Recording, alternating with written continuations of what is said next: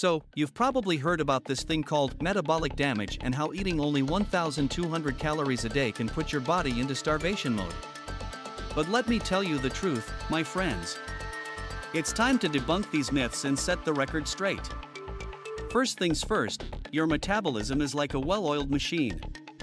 It adapts to changes in your calorie intake, but it doesn't just shut down when you eat less. It's actually quite smart and efficient. So, no, eating 1,200 calories won't magically slow it down. Now, let's talk about starvation mode. It's a real thing, but it's not as easy to trigger as you might think. It's more like a survival mechanism that kicks in when you're truly starving, like in extreme cases of famine.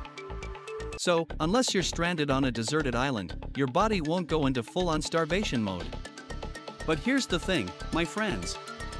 Eating too few calories for an extended period can have consequences. Your body might start conserving energy by slowing down certain processes, but it's not permanent damage. Once you start eating more, your metabolism will bounce back. So, instead of obsessing over a specific calorie number, focus on nourishing your body with a balanced diet. Listen to your hunger cues and eat when you're hungry. And remember, sustainable weight loss is about long-term habits, not extreme diets. So, let's put these metabolic damage and starvation mode fears to rest. Your body is resilient and adaptable.